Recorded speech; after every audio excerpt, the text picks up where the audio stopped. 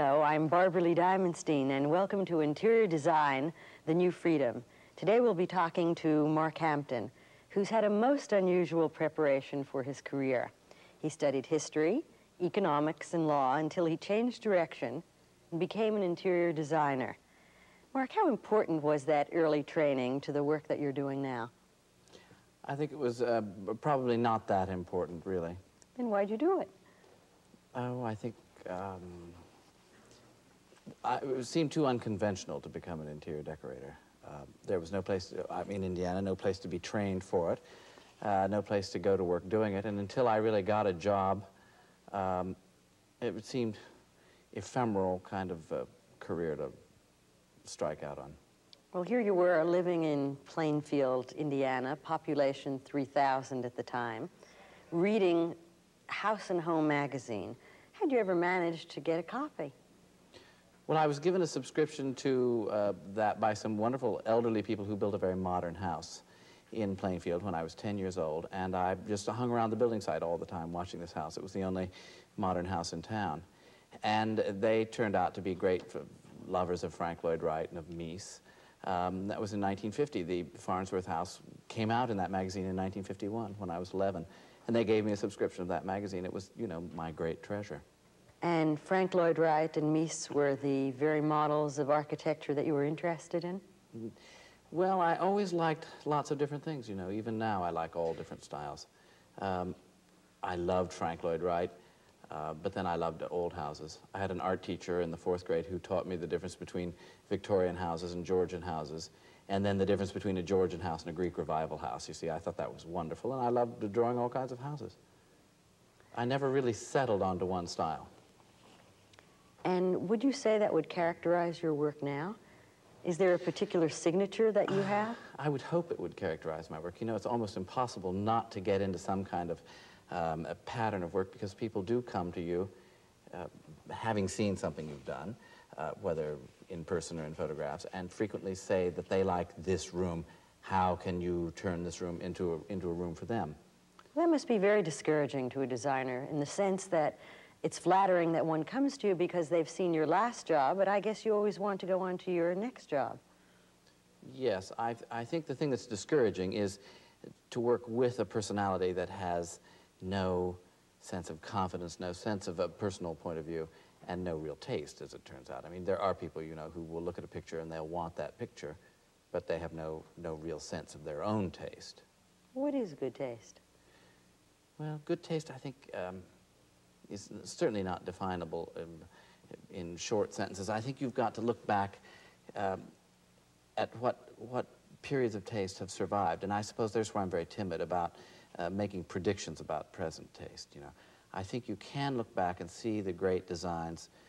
Even now we can look back at the great modern designs of the 20s and 30s and see what still looks great and what doesn't look great. You have to trust yourself. I don't think that you can be a decorator if you don't have some awful vanity about your own taste. And that's strengthened by people's opinions of you, by your opinion of yourself, by your success. But I do think that there are a lot of things that it's simply too late to say, the Louis XVI chair is bad taste, or the Barcelona chair is bad taste, or the Queen Anne chair is bad taste. We know that these things have passed all possible tests. Well, you've had 3 excellent finishing schools in addition to your own training, and I'm thinking of the work that you've done with David Hicks and Macmillan and Sister Parish. To begin with, how'd you land your first job with David Hicks? That was quite a coup for a first job. I was an undergraduate at the London School of Economics, and I had, in my spring term, very few courses, one tutorial, and I drew all the time, as I do now. And I took a portfolio of drawings into, to interview for a job. And he needed someone a month later. He was losing his assistant in a month and asked me to come back in 4 weeks, which I did, and worked there for about 2 months, almost 3 months, mostly doing drawings. I wanted to go into decorating, and my parents thought it was a terrible idea, so I went back, finished my undergraduate work, did a year of law school, and then went into art history as a kind of a compromise, I guess. It sounded more serious to my parents than decorating. There wasn't always such a thing as interior design. In fact, when you talk about those rooms of the 30s, there aren't many great great-grandmothers around who even had interior design, certainly not interior designers, or interior decorators. How old is the profession? Well, I think it really began, I think, in the 18th century. Then it sort of disappeared. It became the work of upholstering companies. I mean, you know, 18th century French and English rooms were certainly decorated. But the by furniture, cabinet makers as well. Or by architects, yes. you see. I mean, you have that incredible phenomenon in England of Robert Adam designing furniture and Thomas Chippendale making it, or else Thomas Chippendale making the furniture that he designed. But these men designed curtains, they designed moldings, ceilings, carpets, chairs. You know, that room up at the Met, the Croom Court Tapestry Room, everything in it is designed by Robert Adam, the fireplace. So that is interior decoration, certainly closely linked to the architecture. Then I think like a lot of things that have to do with taste, it has to do with the expanding economy, the rising middle classes, the parvenu. You know, the new rich have had a huge impact on taste.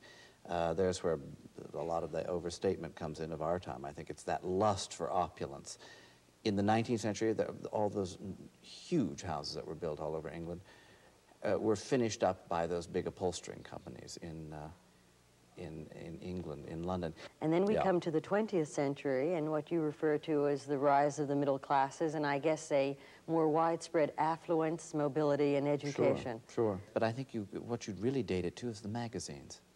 I think it was the magazines that really, I think it was probably Condé Nast and House and Garden magazine in this country that during the 30s started publishing. In those days, nobody said, I don't want to have my house published. If you look at those old magazines, I mean, the richest, chicest people would allow themselves to be photographed in their rooms, things that nobody will do nowadays except for, I don't know, women's wear.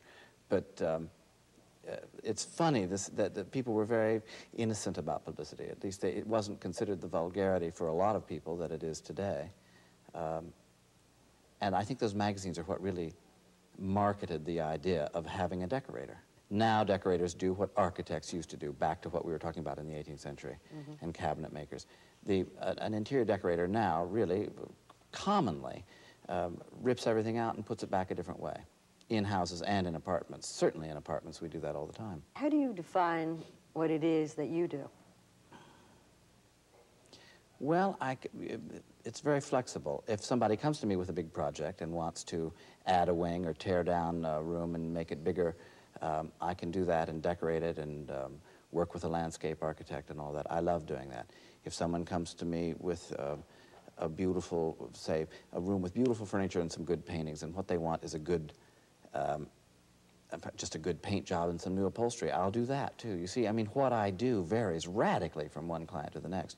And if someone has marvelous possessions, I love going in and just literally redecorating the room, not redesigning it. I think that there must be a particular kind of client that you would find ideal, since you are so interested in art and antiques, as contrasted, at least in their professional lives, to the work of a lot of other designers who I guess would prefer that the client, if not rid themselves of all their possessions, certainly many of them. What kind of client do you prefer? Is it the collector that you're most interested in working with? I like people who have tastes that I find wonderful. I don't like a client that just says yes, doesn't know the difference between a good idea and a bad idea. You know, I like clients that have beautiful possessions, want to get more, and certainly who do rely on me for improving the looks of their houses. But I like a certain intelligence. Is a job ever finished, even the ones that you intend to finish? Well, good jobs, I think, for people you love working for, are never finished. Bad jobs are finished, I think, when the last bill is paid. Well, you must have had a client who you liked working with very much, and I'm thinking of a very beautiful room that you decorated on Manhattan's Upper East Side. And you created a series of interiors in that apartment that are very much in the manner of an English country house. To begin with, do you think that period particularly lends itself to apartment living? Well, in New York it does, because a lot of apartments are built in a sort of neo-Georgian taste. There's another example, Barbara Lee, where fashion starts creeping into the whole concept of decorating. it's something that I find difficult to balance cerebrally. I mean, you do like to be in style. You do not hire a decorator to be out of style, or you do not hire someone who is happily out of style. You want to be in style. So a lot of these New York Georgian apartments were designed as American Georgian houses. But it's quite clear, I think, to anybody that the fashion for a more English-looking apartment is a look that has become more fashionable now than, say, it was 25 years ago when it was French. When it was French, or else that very arid sort of George III style, you know, gray walls, gray carpet, Pembroke tables, wing chairs. In fact, you were talking about Williamsburg earlier. Williamsburg in the 50s had an enormous impact on taste, that sort of proper taste. And the apartment you're talking about started out not like a Williamsburg apartment because they only moved to it about 7 years ago. But they moved from a house full of French furniture into this Georgian apartment, and we did it in a rather chaste Georgian way. White walls and a lot of chintz, but rather cool. However, in a rather unusual turn of events, you and the client decided to change the color of the room when it was all finished. What prompted that decision? Actually, it was her idea. It wasn't my idea. Was that one of the client's good ideas? Oh, yeah, it was a great idea. They lived in the apartment for about 2 or 3 years with the white walls. And two things happened. It, I think, looked too cool to them, too disciplined. And that, I think, is a great point in decorating. The longer you live in rooms, the more sure you are of the effect this room has on you, to say nothing of the effect you have on the room. This room obviously wasn't very severe, but very strict. Frequently, when you live in it for a long time, it starts loosening up around the edges. But you like a lived-in look. I love a lived-in look, but some rooms don't lend themselves to lived-in looks. I personally think that's one reason that modern, you know, that beautiful, cool modern design of the Bauhaus cannot appeal to an awful lot of people because it simply demands that you put things away. You cannot just drag things in all the time. And you have certainly never been very high on high tech. Never high on high tech, although I've seen high tech rooms that are wonderful set pieces, you know. But they don't have much latitude, to me at any rate. They can't go very far. Too many fixed elements. Yeah, you've got to put the paper away, you've got to, you know, you've got to put your book away, you've got to put a new, if someone gives you something, you have to put it away. I mean, we've all seen those rooms where there's no room for a Christmas gift. The kind of room that you prefer is filled with all kinds of comfortable furniture and personal memorabilia, but where do you draw the line between clutter and comfort? Well, first of all, I hate clutter that doesn't have any reason. You really want organized clutter. Yeah, I mean, you know, people who buy shells all the time. I mean, you know, we could all own 80,000 shells. Why collect 5 of them, do you know? So that I find very boring and very cheap looking. I mean, if you collect wonderful shells that you find, fine. But just collecting junk because you feel that clutter is the look you want is something I dislike. It's sort of like, you know, costume jewelry. So that pointless, impersonal clutter I hate. But everyone can't afford Tiffany's. If you have some sort of original taste, or at least nice taste, you can find things that you can afford that are pretty and that are personal. And that, of course, is the best kind of collection of objects, don't you think? It's like people whose books are interesting to look at and whose tabletops are interesting. And they don't have to be covered with things, but pretty memorabilia, pretty objects. But it's also a good reason to hire a decorator. I was once in Columbus, Ohio, and there I see this beautiful house, Mark Hampton. Texas, California.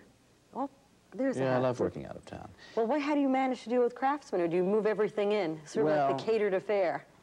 You do move a lot in, sure. An awful lot of the furniture. If I do a house out of town, I really hope, I mean, I hate to sound like a prima donna, but I really insist on having the curtains and the furniture made here, and obviously the carpets have to come from here. And that is a big undertaking. I have had to fly painters around, too. There are no painters in Texas? Well, no, I don't have to. There are some places where there isn't somebody to do the final fancy surface. Yeah. But it must be a very big job because with all the demands on your time, it's quite true, you've only been in business for 5 years, but obviously you have a very successful practice. And there is only one Mark Hampton, and there are only 24 hours in a day, and how many clients can you deal with at any one given time, let alone clients out of town? That is a big problem. Well, out-of-town clients, of course, aren't calling you every day, and they're not sort of saying, get over here, you've got to see what's just happened, or, you know, there are 2 hooks out of the curtains, or... Does that really happen still? Oh, sure it does. Of course it does. Well, that sounds like, you know, a good part of your time, in addition to being a designer and a decorator, is, I guess, analyst and parent. And in the furniture repair service, too, I think. I sometimes feel like I'm in the maintenance business, you know. Fixing chairs, fixing lampshades, replacing missing parts. I mean, you know, it's endless. Well, that doesn't go on so much in a job that's 1,000 miles away. You live with your wife, Duane, and your 2 daughters in Manhattan, in a rambling Park Avenue apartment that I think does reflect your love of space and of color. Perhaps you'd be good enough to tell us how it is that you live and why you chose to live in the fashion that you do. Well, in the first place, it has evolved a little bit. When I started out... How long have you lived in the apartment? 10 years. And before that, Duane and I lived in a very sort of middlingly modern apartment. And before that, we lived in a very strictly modern apartment. That's before we had any kids. And that was one of those places where you couldn't even have the paper out. But I had just gone into business, and it had to be a bold statement. And so it was a very bold statement. And it was chic, and it got published a lot. So that in some ways, the residence of a designer is also a showplace. That's an enormous burden. Has to be. Yeah, it is a burden. And that's the great thing that you have to resolve. But you do have to come to terms with what you can live with and what you can't. And you see how you entertain, where do you put people for dinner. Well, how has your taste evolved in the very place in which you live? First of all, I fell out of love with plastic furniture. As soon as you could afford better. Well, no, long before I could afford better, I'm sorry to say. I mean, I've got a lot of furniture that's junk. There's where you really, it's back to what you were talking about, where you have to be very careful in the selection of your inexpensive furniture. No, we don't own great furniture, don't have anything really good. But we have some pretty furniture. Are there any elements that you've kept from the original design that are in the current design? Sure. Oh, gobs, loads of elements. For example? Oh, I love marble and porphyry objects. They're all still there. The upholstered furniture's all still there. You know, you can change the arm on a chair, and you can change the trim on a pillow. And the sofas I have, we've had for 15 years, and they, you know, they're the same. They could look very modern or not. Well, in its current incarnation, the living room of your apartment combines cotton print and English bustleback chairs and a Chinese waiting chest and a Victorian desk. How did you manage to bring all of these diverse elements together and do it with such success? I think things do hold together if you select them, if you have some sort of taste. So that, I mean, I have things, you understand, that are not in that room because they don't fit together.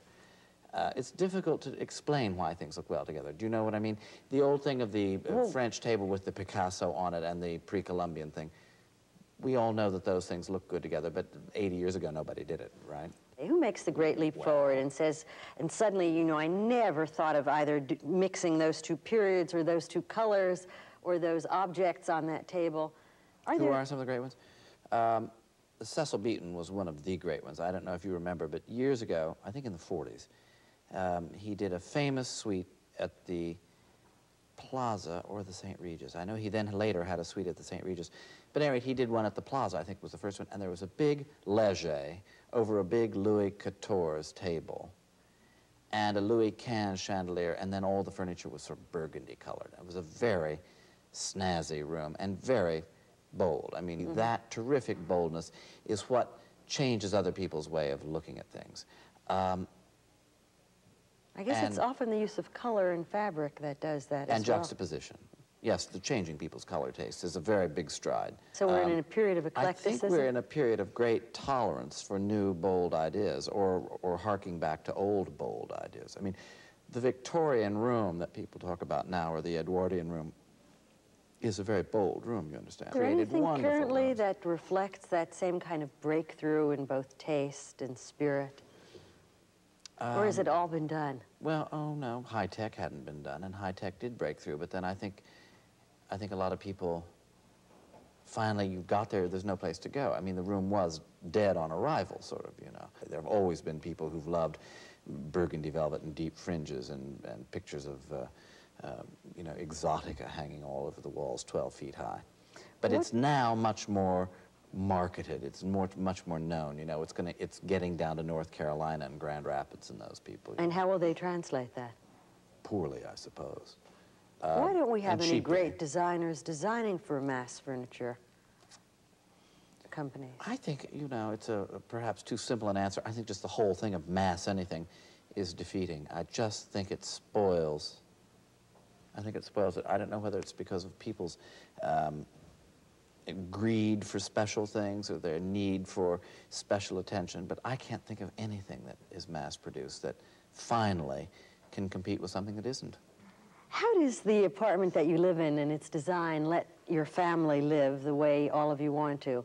I know that your wife has a lot of training in interior design as well, so that obviously you don't create a forum without any response from an audience. Does she help make decisions in terms of your apartment? Oh, sure. Oh, absolutely. I mean, one of her great axes that is constantly being ground is that people say, oh, you know, do you ever get to do anything? Do you ever get to say this or that? Of course, she has enormous foot that gets put down on ideas of mine all the time. And I always tease her about the book stacks in the bedroom that get dusted like tables. I mean, these piles of books that are sort of neat, but they, you know, they're there. They become permanent. Have you ever had a failure? A job that you wouldn't want to claim? Well, no, because I've always, again, I don't mean to sound self-congratulating, but I've had rooms that I've had to fix, sure. Well, what did you fix in a room when you had a second I've had to rip thought? up patterned carpets that have had people seeing double and just looked awful. I've had to repaint walls that turned out the wrong color. I've simplified curtains that have been too elaborate. I mean, you know, these things happen. How does the client feel about those revisions? Oh, well, some of them must be very expensive. Sometimes it ruins the relationship. Well, sometimes you take a bath on it. Sometimes people say, oh, well, it's not your fault. I approved it. Which is sort of like being patted on the head, but you are grateful for it when somebody says that. And frankly, I like working for people who do take some responsibility for making these decisions. I mean, you know, you don't go to a restaurant and order a meal and say, I don't like it, take it back. I mean, you do sometimes. Some people do, but I mean, you don't, I don't. You've got to take some responsibility. And that, of course, is the basis of the relationship between a decorator and his client. That trust. What is the ideal client? Some good taste, compatible personality, rich, and a sense of adventure. I mean, you said before that interior designers get better the more often they work and the more jobs they do. Good interior designers. Let's assume that the good only improve. Yeah. But that need not necessarily be the case with furniture. In fact, I think it was you who said that some furniture is ravaged by time rather than enhanced by it. Sure, plastic tables.